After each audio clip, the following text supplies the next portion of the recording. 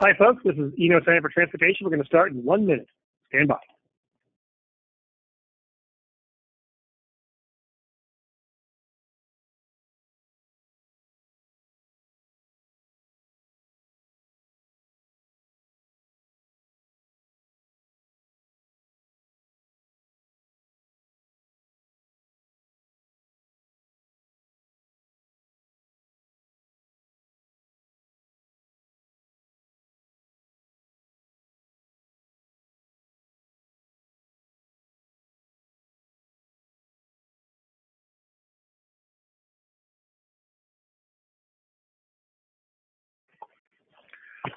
Good afternoon, everybody. My name is Robert Fuentes with the Center for Transportation. I want to welcome you to the latest in our webinars.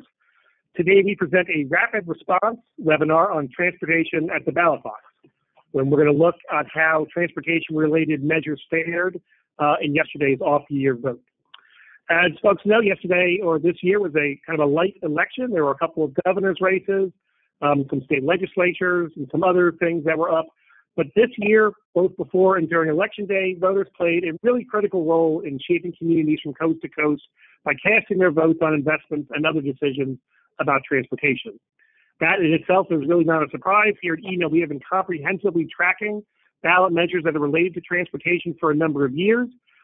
We know that voters from coast to coast regularly decide on funding, advisory, governance, and other related issues related to transportation all throughout the year, particularly on Election Day in November. It is hard to say whether this is a growing trend, since there are a number of fluctuations from year to year, particularly whether or not it's a national election. So, for example, there were many measures on the ballot in 2016. We already know that there are going to be an awful lot in 2020. But that said, we do know there were a number of important measures on the ballot yesterday. So we are still going through the results. This is why this is a rapid response webinar. We do not have all of the details in yet, but already we're seeing several common themes and trends that are starting to emerge. So here with me is Romic, a policy analyst here at ENO, who's going to walk through what we know so far. Once he's done with that, we are going to take some questions and engage in dialogue with the folks on the phone. So please use the questions function on the webinar website to submit. You don't have to wait until Romic is done to submit questions. I also want to point out that the ENO Center for Transportation does not endorse or oppose any of these measures. All this information is being provided for research purposes only. So thank you all again for taking the time to join us. Take it away, Romic. All right. Good afternoon, everyone. Thanks for joining us. So let's dive right in. So this year on the ballot, there were over 200 ballot measures, including 126 that took place either last night, as well as a couple of outstanding elections that will be taking place in Louisiana and Oklahoma next week on November the 12th. Together, all of these ballot measures totaled up to $19 billion in potential investment in various modes of transportation in 31 states. And as of our current count, based on current results, over $8 billion of that proposed funding has been approved by voters. So looking at what was on the ballot this year, there were roughly three big themes. We outlined this in our top 10 measures to watch last week, and ahead of Tuesday's elections in ETW. But the three big themes were several big transit measures, state revenue collection and broader transportation governance, as well as several large general obligation bonds in various counties, localities, as well as one statewide measure in the state of Maine.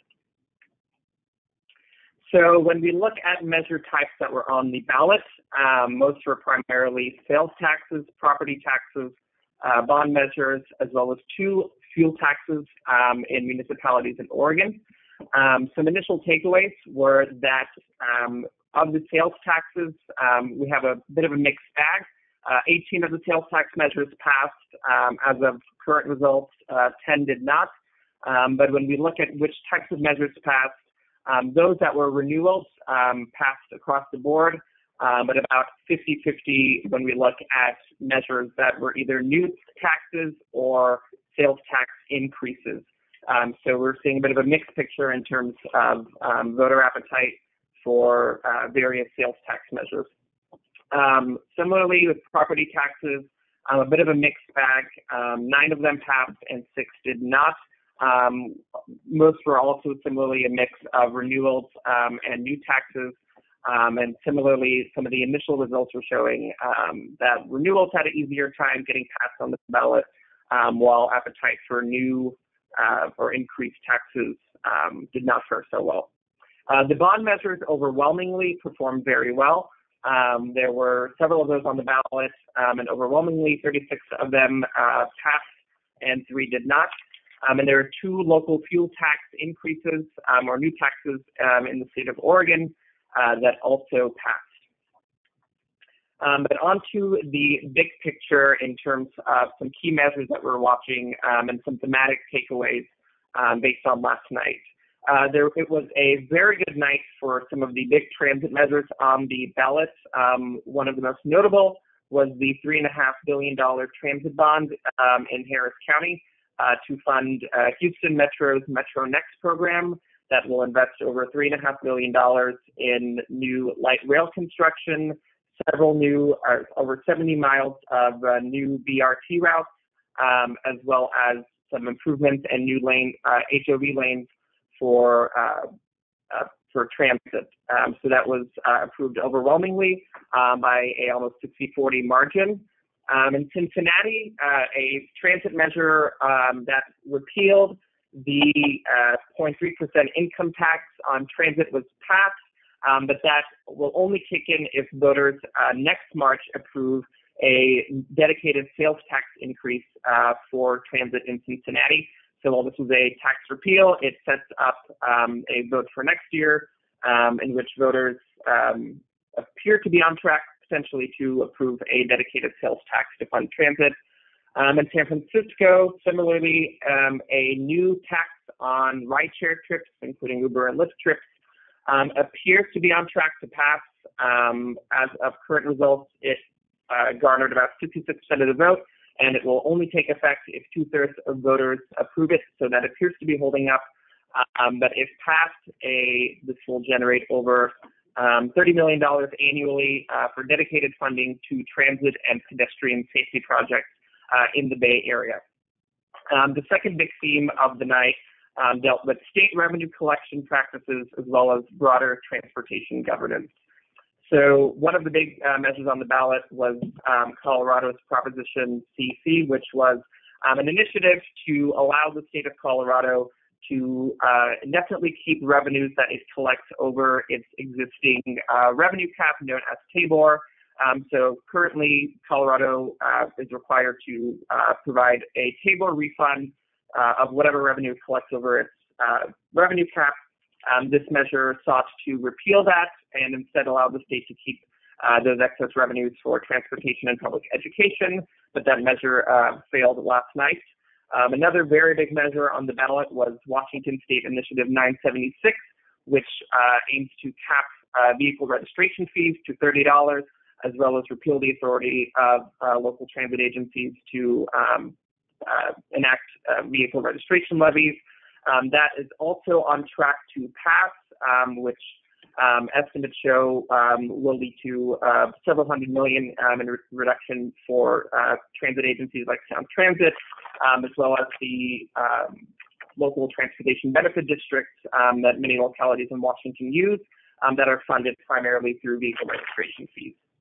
At a local level, the city of Denver passed a measure overwhelmingly to rename and reorganize its existing Department of Public Works as the Denver Department of Transportation, which was elevated to a cabinet-level agency as part of a broader effort to reorient the department towards mobility, equity and mobility, as well as allow the city to take a more proactive role in its own transportation initiatives. So a lot of implications for state revenue collection as well as transportation governance based on what we're seeing out of last night. And lastly, another major theme from last night was the success of large general obligation bonds that fund a range of transportation measures. Some of these were more traditional bread and butter road repair, construction and highway projects, and others were slightly more multimodal. A couple big ones that we were cataloging here at Eno. Henry County, Georgia had a major local option tax renewal to fund a major bond that passed last night. Maine was the only state to have a statewide infrastructure bond totaling over $105 million for transportation and other infrastructure packages that passed overwhelmingly, as well as the city of Albuquerque, New Mexico, that had a range of general obligation bonds ranging from parks to affordable housing and both streets and public transportation. And all of the transportation-related bonds passed overwhelmingly. So as we can see, there was a huge appetite and a lot of success for transit-oriented measures on the ballot, and some of these results will have some deep implications for state transportation priorities going forward. As we continue to have results trickle in, we'll be cataloging them and updating accordingly in the days and weeks ahead. Excellent. Thanks very much, Romic. So you can go ahead and submit questions or comments using the question function on the webinar website. We've already got a couple that are coming in. And there are several asking for whether the data is going to be available and whether it's going to be downloadable. It certainly is. You can tell you that you can find all of the analyses we've done in years past on Eno's website, www.enotrans.org, and this will be up there as well. So, around a couple of questions coming in about Washington State's Initiative 976. Just give an overview of what that initiative was designed to do and what the implications you think might be for transit. I know some of this is coming in; it's not entirely clear, but provide a little more detail on what that initiative was. Yes, so the car tabs initiative, it's been a measure that's appeared on the Washington ballot in years past, but basically would limit the collection of car tabs of vehicle registration to $30 in the state of Washington. In some localities, it is much higher. In some localities, it's around or under 30. This has a lot of implications for transportation funding in Washington because a lot of transit agencies, as well as local municipalities, use car tab and vehicle registration funds from those registration levies to fund transportation projects. So alongside capping that at $30, it also repeals the authority of agencies like Sound Transit to use revenue from vehicle registration. And so one state analysis showed that around $300 million in revenue for Sound Transit is at stake if that is enacted, as well as several hundred million in overall state revenue, and I believe around under 100 million cumulatively for the local transportation benefit districts that localities around Washington state use vehicle registration funds for. So if it's on track to pass, and if it does, it'll be a lot of rethinking of how to reorient transportation funding in Washington. This was really the big one, I think, around the country for a lot of different reasons. And judging from the questions that we have coming in, there's a lot of interest in that. And from these questions, folks wondering, are we actually underplaying just how disastrous this is going to be in that region? Or maybe folks are saying, actually, it's not going to be that disastrous, that the region should be living more within its means or something. So I think a lot of that we don't know right now. We're certainly going to see some of that reporting in the days and months ahead. A couple of folks were asking also about this big measure that took place in the San Francisco Bay Area to put a ride-sharing charge on the PNCs. I didn't think there was anything else related to ride-sharing regulations or anything around the country. It seemed like the big one was in San Francisco. Is that right? That is right. It was unique in that it was one of the only measures dealing with ride-share. In terms of broader tech, there were some measures unrelated to transportation I believe either in New Jersey or Pennsylvania. I believe New Jersey dealing with short-term rentals. But in terms of new companies such as rideshare, this was unique, not only in the fact that it addressed rideshare, but that it was a rideshare tax. Yeah, I wonder if we're going to see, we know that there's going to be a bunch of these next year in 2020.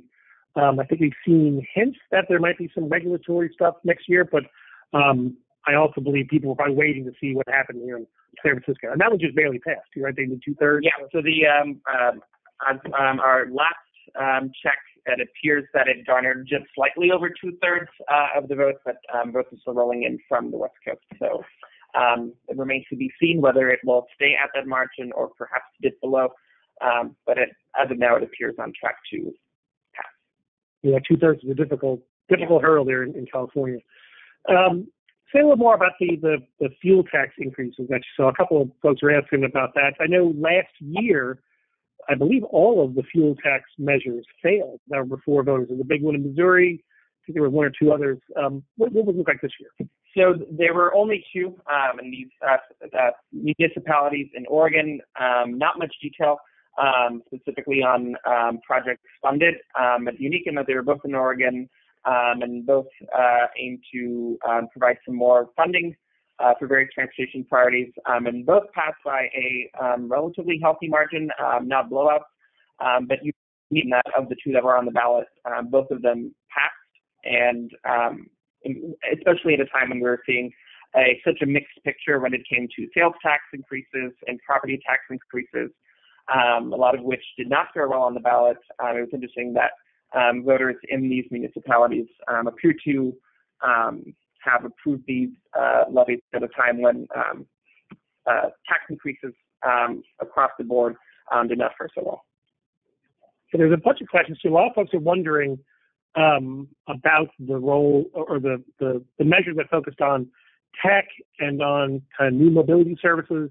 I think for the most part, these are pretty traditional measures, right? When you look at the whole panoply that's out there, there's not a lot of really innovative stuff. Exactly. Besides, the bond in Houston and the measure in San Francisco, a lot of these measures were very much bread and butter bond elections and renewals for various sales taxes and millages and property taxes were already enacted in years past. So of the ones that stood out, it was really some of the big investments that Harris County voters approved, as well as the dedicated source for transit and pedestrian safety projects in San Francisco. But other than that, nothing really notable in terms of projects funded. Even some of the projects in our initial count, it appears road projects, most of the measures on the ballot were overwhelmingly for roads. So we have 70 road measures, 13 transit measures, 11 multimodal ones, and only 5 bike ped projects. And most of these road projects, may have contained some sidewalk component, but overwhelmingly, very few of these were multimodal in nature. And even then, it appears, the road component had the primary recipient of funding. So nothing particularly new or novel on the ballot this year. Yeah, it's hard for us to figure out exactly with a lot of precision what these measures are. I mean, as we know, there's hundreds and hundreds of these. Some of them may be using kind of new tech. Some of it might be the evolution of things they're doing. But if there are ones that were very forward-looking, that would always be identified in the language for the measure. Yeah, and it appears 2020, and I think part of the reason why there were not nearly as many on the ballot this year, and particularly as many novel or new or bold project measures that stood out on the ballot this year, it appears that a lot of localities and municipalities are gearing up to put a lot of those more transformative measures on the ballot next year. Yeah, it does seem like that already. A couple folks are asking about, just to clarify, when we say the measure failed, we mean that it didn't a majority of the stuff. It's not a qualitative assessment about the bill itself or the language. It's just whether or not it was passed by voting. Exactly. So when you talked about the the different modes, break down the revenue sources a little bit, right? We know that there were a bunch of these. There's sales tax measures, property tax measures, income taxes, fuel taxes. How does that all break down? So it appears most of the funding is split pretty equally between bond measures and sales tax revenue.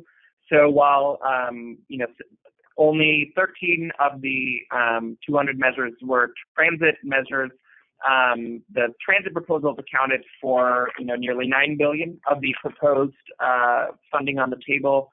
Much of that was very clearly the bond in Houston.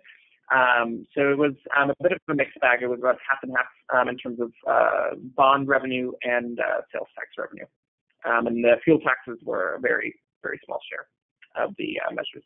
But transit was the largest recipient of the node.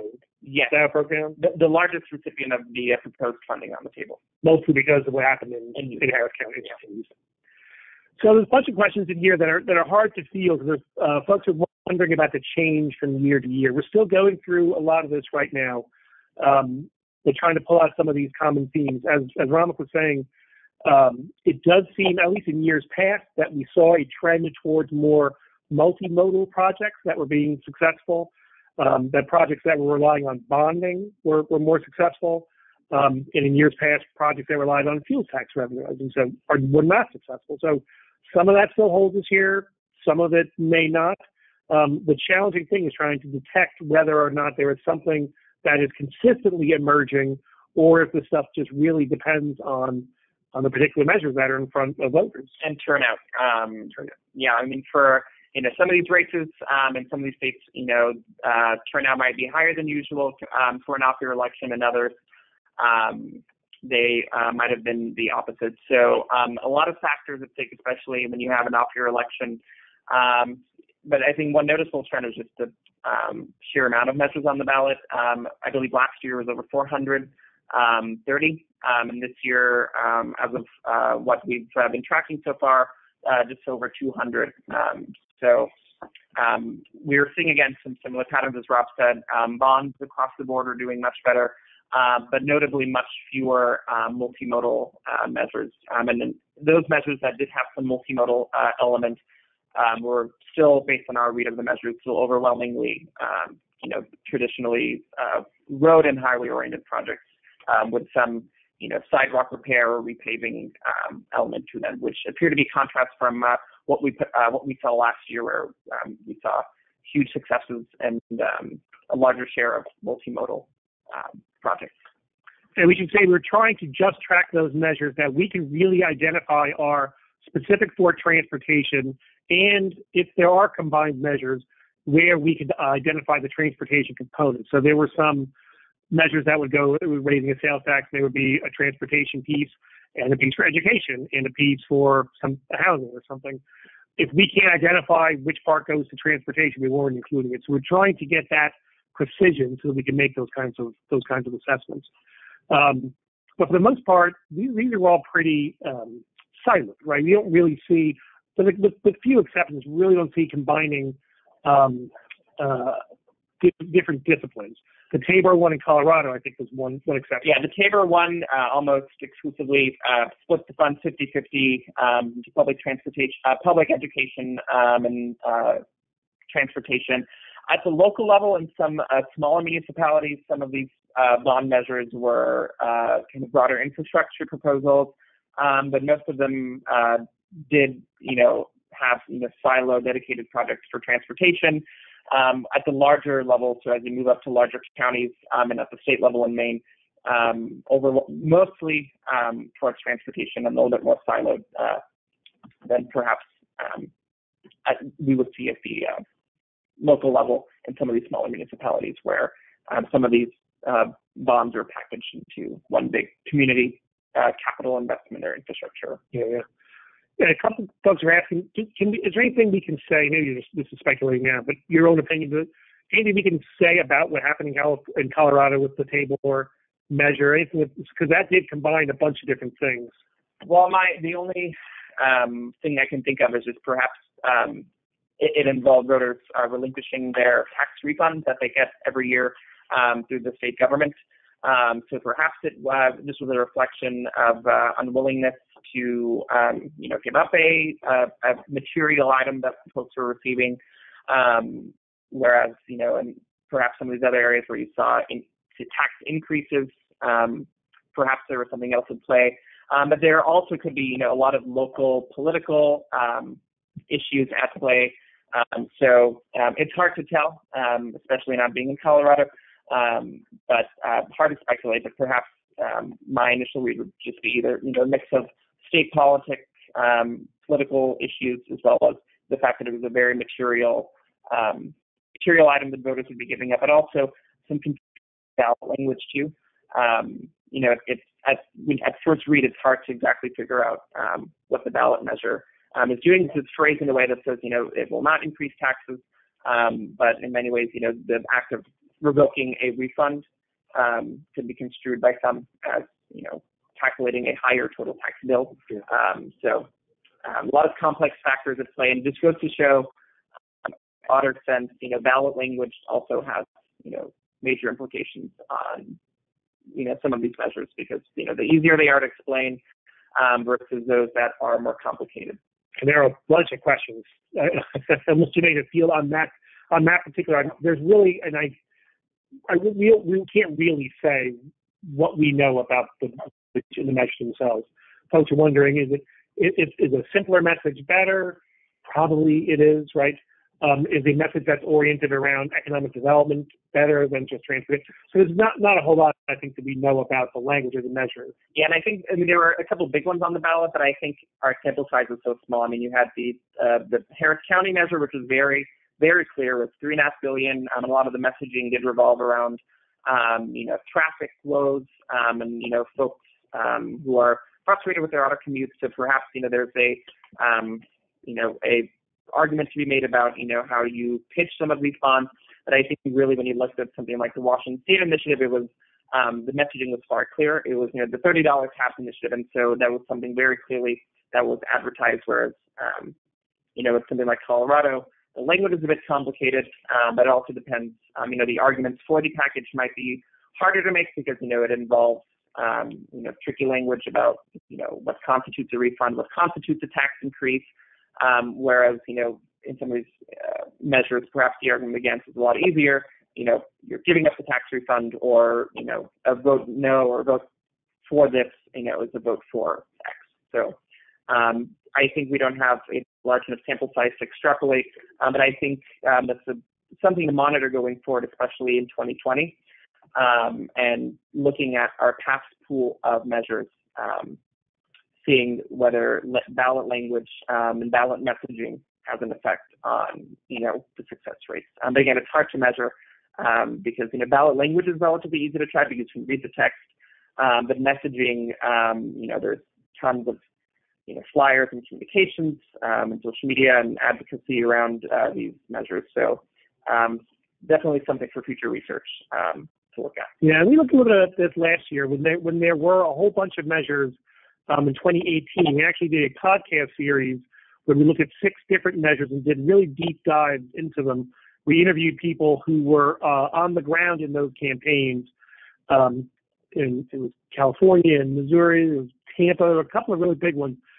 We did a podcast series with the folks at Infrastructure Week, and that's available up on kind of all podcast platforms. We'll give you some good idea of the background of some of those stories. But I think the bottom line is you really got to dig deep into each of these because the campaigns, especially for the very visible ones, have a long backstory. We're almost out of time. Just one more question. Folks who want the difference between measures that were voting for renewals of existing taxes versus new taxes. Anything you can say about that? Yes, and so as we talked about, measures that were renewals based on our the initial results appear to be doing much better.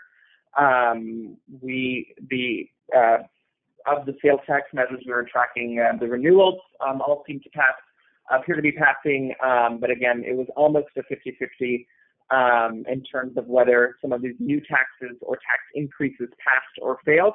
Some of that could be attributable to the fact that, perhaps this is a reflection of, appetite for new or increased taxes. But again, without doing a deep dive and doing a case study of each of these, it's hard to really tease out whether the ones that passed because, there was a very specific ask and a very specific, detail on how those funds would be appropriated, and so folks are willing to pitch in, or whether some of these measures were vague. So again, it's ripe for future case studies, but the initial results appear to show that some of the new taxes or tax increases seem to be having a bit of a harder time being passed. But they did, a majority of them did pass. I believe it was 10 to 8 or 10 to 9.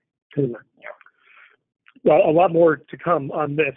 We're just about out of time, so I want to thank you all for your participation, and I'm sorry we didn't get to all of the questions and comments. If you have additional questions or need anything from us, our information is up on the website. You can email me or Romic or anybody here at Eno, and we'll try to get you an answer.